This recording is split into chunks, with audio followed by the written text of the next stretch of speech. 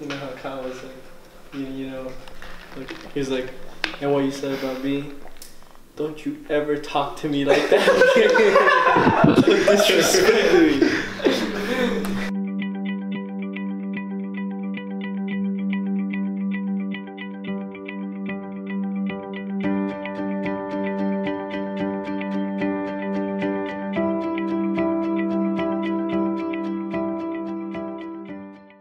So for this exercise, I felt like I had to do it because I wanted to get more open with these guys. So what I thought is to talk to them individually and talk about how I felt when I first got here to now.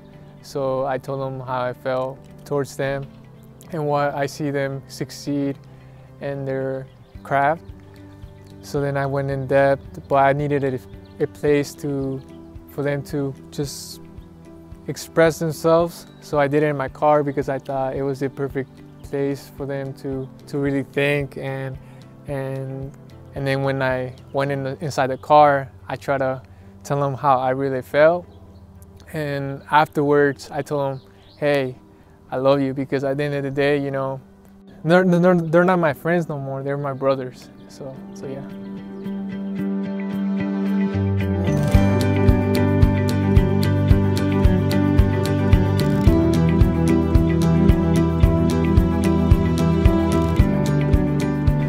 Okay, for this exercise, I'd like to hear your feedback on the first exercise, and then after your feedback, I want you guys to say why I picked the car, or your thoughts of why I was in the back and you were in the front.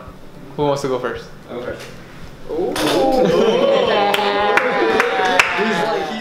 At first, I say I was kind of like, I was just curious what it was, because I was the last, well, no, you were the last one, but I was one of the last ones. And everybody went through it and no one would say anything. So I was like, what the fuck is going on? And everyone was like, damn, like that's changing. So I was very curious at first.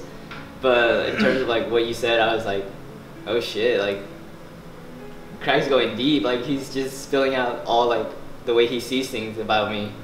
And then, yeah, I felt good. I like what you said. I appreciated everything. But one of the things that shocked me, and I even told you guys like in the vlog, this is something that I want to show people, is that Craig said, I only knew the woke Isaac on Instagram, you know, the things that I would post, the things that I would talk about. And he's like, but I appreciate very much the fun Isaac and like who you are in person, and you're a good vibe. So to me, that was like, man, if Crack thinks that way about me, I'm sure there are a lot of people out there who think the same, that, you know, oh, Isaac's not the fun guy, he's just serious, very disciplined, just the woke Isaac, I guess. So for me, it's important now to really just show who I am, because I feel like other people, every time I've done that, people fuck with it and they're like, oh shit, like I like that side of Isaac too. So it's, Crack helped me put that together, that, man, like, I need to be more of myself. When you said about the exercise, I was trying to figure out, well, what could this exercise be? And it was nothing that I expected. But yes, like, I really enjoyed hearing your perspective on things. And like, the things you said, I've been thinking about and like applying them to my life. And like, for example, you said confidence is something I always had to struggle with, kinda. And I've been working on, you know, getting out of my comfort zone and just being more confident, so. When you express yourself like you did in the car, I feel definitely a bigger connection. I think we need to talk ideas in order to get more connected, because ideas are where friendships can really have a strong bond and not just be friends. But so yeah, I think it was a great step into bringing us closer. I think the reason why you did the car was because, like, I thought about that too. Like, maybe he doesn't want to say it directly to like our faces. And the second thing, but I mainly thought it was like, at least my experience doing it, I was like, you just get to listen. You know what I'm saying? Like, many times when we're looking at someone, we have that body language, and we're always like, but this time you just heard the voice. So it was just very interesting because you couldn't react to anything other than the words that were being said. you know, you couldn't see his facial expressions, you couldn't see his body language, etc. So I thought that was the main thing, but I was like, maybe it's also like he didn't want to say it face to face. But I think my main takeaway is that I think we're seeing a version of Christian right now where he's just trying to grow, you know, and just trying to put himself out there. The one thing about the activity that, I don't know if he said it to everybody, but he told me I couldn't, or he didn't want me to say anything or to react after. It was just, he wanted to say something and that was it. And I remember coming back into the house and I just could not, like, I had to say something back. So I grabbed Christian and took him back outside.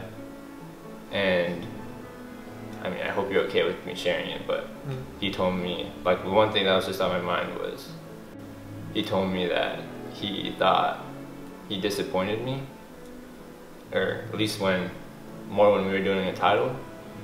And that's something that, like, I had to tell him, like, there's nothing that you could ever do that would disappoint me. And yeah, but shit, bro. Relax, bro. Shit, bro. Kyle went deep, bro. One of the reasons why I decided to do this is because I feel personally that a lot of times I make assumptions of like what you guys think about me. We create assumptions in our heads that 99% are true. So like slowly I've been improving in those.